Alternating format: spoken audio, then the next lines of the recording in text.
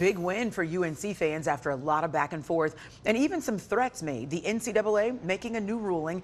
The agency deciding transfer and wide receiver Tez Walker is cleared to play for the Tar Heels. Yeah, the NCAA says it received some new information from Carolina this week. We have live team coverage tonight breaking down the decision and the new reaction to it. And we begin with Trayvon Miles. Trey.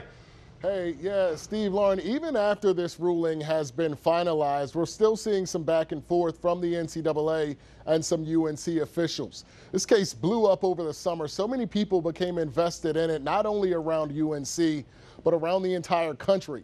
In the end, Tez Walker is eligible, albeit 6 weeks into the regular season. Either way, it's going to be welcomed for UNC. Walker came into this season as a preseason All-ACC selection and was thought to be Drake May's top target throughout the spring. The NCAA, as you said, Steve, says they received new information from the school, which made Walker eligible immediately. That new information has not been made public, although UNC Director of Athletics Bubba Cunningham contends that there was no new information. No matter who proves to be correct, Walker will be on the field for the remainder of this season. I talked to a UNC spokesperson earlier. They said that Walker will be, in fact, in uniform on Saturday when the undefeated Heels take on one-loss Syracuse. They couldn't specify how much he'll play or even if he'll start that game, but he'll make his season debut this weekend. Also, his family will be in the stands at Kenan Stadium when that happens, guys. The NCAA putting out a sharply worded statement today saying UNC could have avoided this if they provided that information earlier. Obviously, there's a different version of events emerging from Chapel Hill, so a lot more to still unravel on this one, Trey. Thank you. But surely Tez is excited. That's right. All right, let's bring in Sean Coffey now, live on UNC's campus. Sean, fans there excited to hear today's news. Yeah, guys, this news today met with understandable excitement both here on campus and over on Franklin Street. And it's not just Tar Heel football that's getting a lift here. It's local businesses, too, who say that the team's hot 4-0 start already has the town buzzing. And if you want to know just how much today's news means, this video posted by UNC's social media account shows it all. You're eligible, big dog.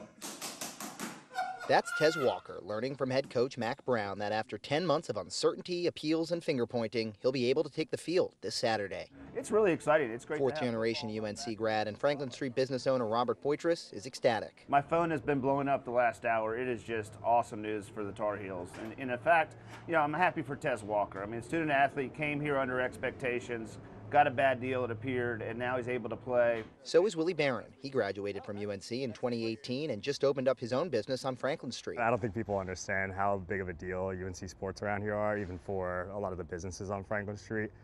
It brings so many people to Chapel Hill when we keep winning, and it really fuels our businesses on the weekends. Merch shop Carolina Sportswear has a lot at stake, too. They actually have an NIL agreement with Tez to sell custom T-shirts. So this is the front and the back of Tez's shirt. Now you'll see him on the field. Yeah, we'll see him on the field, and like I say, we hope to see a lot of these in the stands. Holly Dedman manages the store. My first reaction was, what? You know, I mean, is this really happening? Is it really true? And so, you know, you go to your main source of information these days, you know, Twitter, and there it is. I'm like, wow, it's really cool.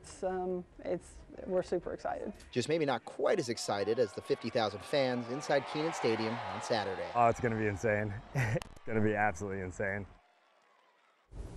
And with that 4-0 start, businesses say foot traffic's already been up on weekends over on Franklin Street. This news only bound to help that even more. Next up, UNC going to host Syracuse here at Kenan Stadium on Saturday. Kickoff at 3:30. And Steve, Lauren, if you can believe it, actually, this tie choice inadvertent today. Sometime the wardrobe works out. Look, you manifested something good today. That's Sean, right. thank you. Thanks, Sean.